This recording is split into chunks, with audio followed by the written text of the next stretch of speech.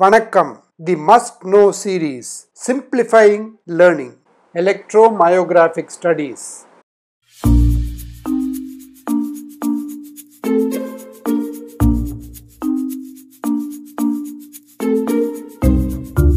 An important electrophysiological testing is the electromyography. In this video, we shall see the must-know points about electromyography and the interpretation. So far, we have seen about the electrical activities going on inside the nerve.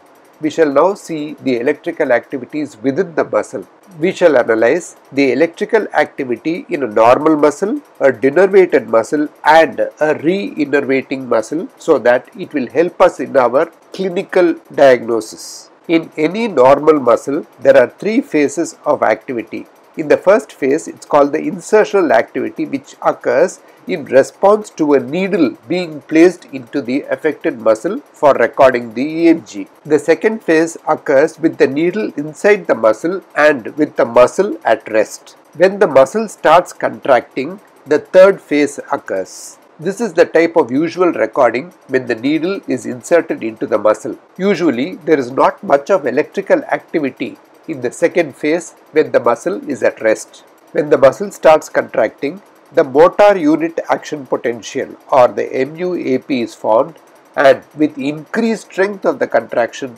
the increase in the electrical activity is recorded. On the other hand, in a denervated muscle, there are three types of electrical activity noticed. The fibrillation potentials are seen early at 2 weeks in the proximal muscles and about 3 to 6 weeks in the distal muscles. There will also be some voluntary motor unit action potentials, which signifies a better prognosis. In a denervated muscle, we also have what is known as positive sharp waves. Both are not seen if it is only a neuropraxia, and both will disappear in about 2 to 6 weeks if collateral sprouting occurs. This shows how the positive sharp waves appear. And lastly, we have what is known as a prolonged F wave. In this context, we shall see what the F wave signifies. It is defined as a response by retrograde stimulation from the spinal cord. We know that when recording for a motor unit action potential, when we stimulate over the motor nerve, the stimulus passes distally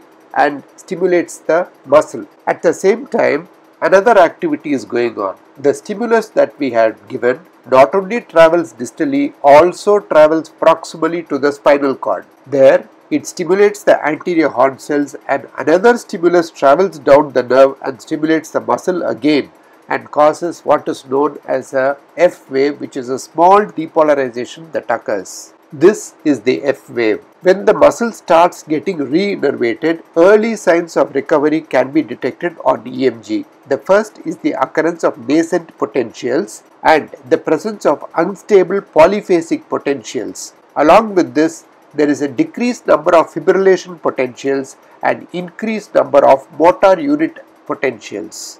The nascent potentials are short duration, small amplitude and polyphasic waves, while the polyphasic potentials are different from the normal triphasic potentials that are recorded in the normal muscle. But we also need to keep in mind that EMG recovery does not always ensure relevant clinical recovery. To summarize the EMG findings, the motor unit action potential in a normally innervated muscle, the positive spike waves and the fibrillation potentials that are recorded in denervated muscles, and the nascent potentials recorded in a re-innervating muscle with a few fibers getting re-innervated in the beginning. The clinical significance of the EMG is that evidence of early re-innervation on conventional EMG by about 6 to 9 months can be done, and it will obviate the need for any nerve surgery. But this should be considered only after considering the length of the nerve that needs to be regenerated. In brachial plexus injuries, denervation changes in the rhomboid and the serratus anterior muscles along with the paraspinal musculature indicates proximal damage, but it does not indicate whether the injury is associated with avulsion, rupture or axorachmesis.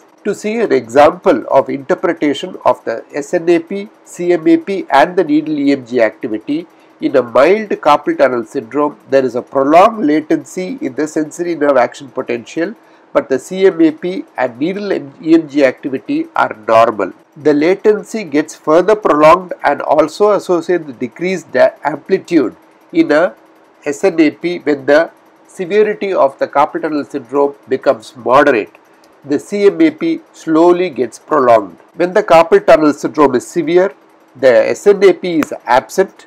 There is a prolonged latency and decreased amplitude in the CMAP. Even the needle EMG shows abnormal activity because the muscles are getting denervated. So basically we need to remember that the amplitude that is recorded represents the activity of the axons, and the velocity that is being recorded represents the myelination, which determines the speed of conduction of the electrical stimulus. So to compare the findings in axonal degeneration and demyelination, the sensory or motor amplitudes, the distal latencies, the conduction velocities, the F-wave recording and latencies, and the presence of conduction block will reveal the type of injury to the nerve.